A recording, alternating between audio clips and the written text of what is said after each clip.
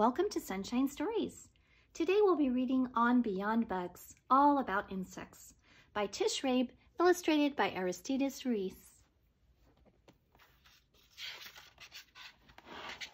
On Beyond Bugs.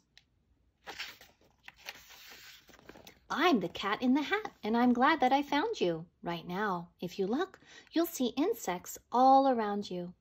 They live in the water, the earth, and the sky. Just wait, and you'll soon see an insect go by. There are millions of them. I will show some to you. Your mother will not mind at all if I do.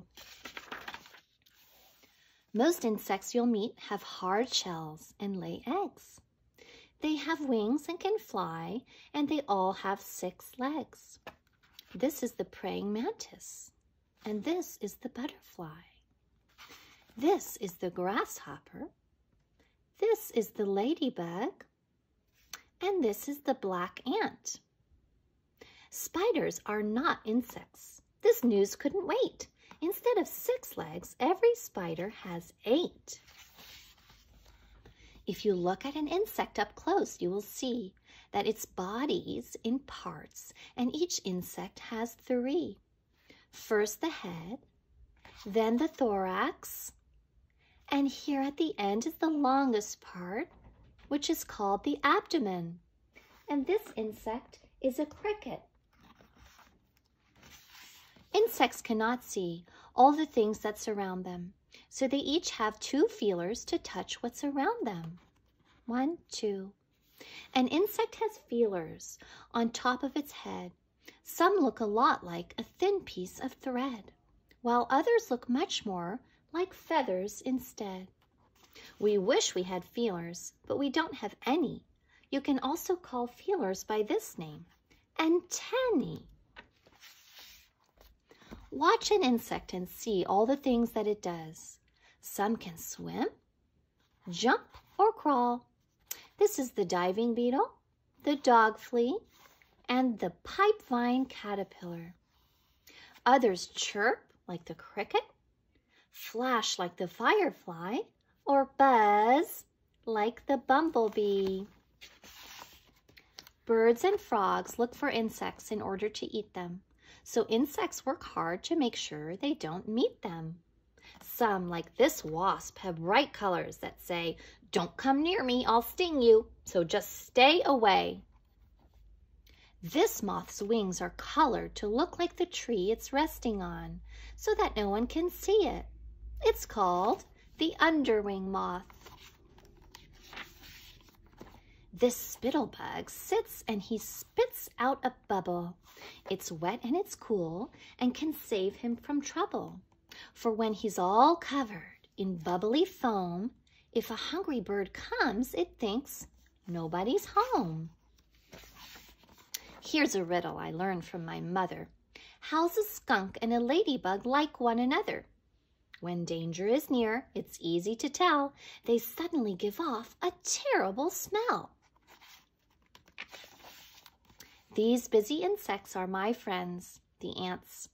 They like to eat seeds, other insects, and plants. Ants are so strong they can lift things that weigh over 10 times their weight, and they do it all day.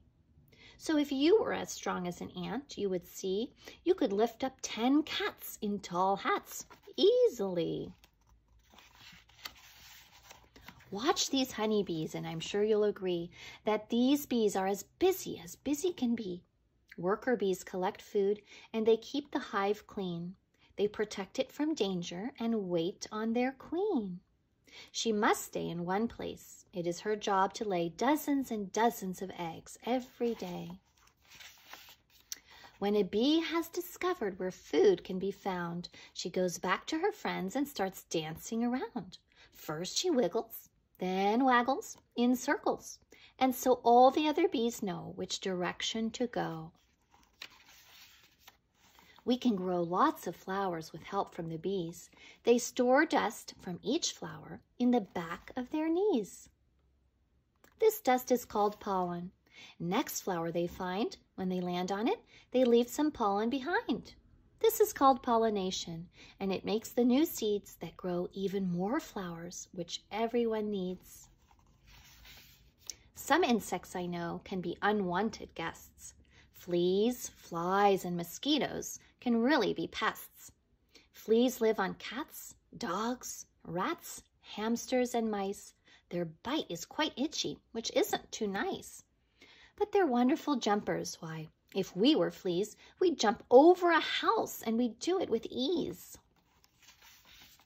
Have you ever wondered, why does a fly buzz? Well, it beats its wings fast, and each time that it does, its wings make a sound you can hear in your ear. And this sound lets you know that there's a fly flying near. Here's a fact about flies that we both thought was icky. They can walk upside down since their feet are so sticky. I don't think mosquitoes are very polite. When they're hungry, they land, and they sting when they bite. But it's only the female mosquitoes that do. Male mosquitoes will never come bothering you.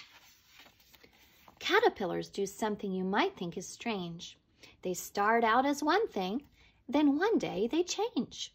Some spin a small house on a branch just like this, and this home that they make is called a chrysalis. If you watch it, you'll see, when a few weeks go by, it turns into a beautiful new butterfly.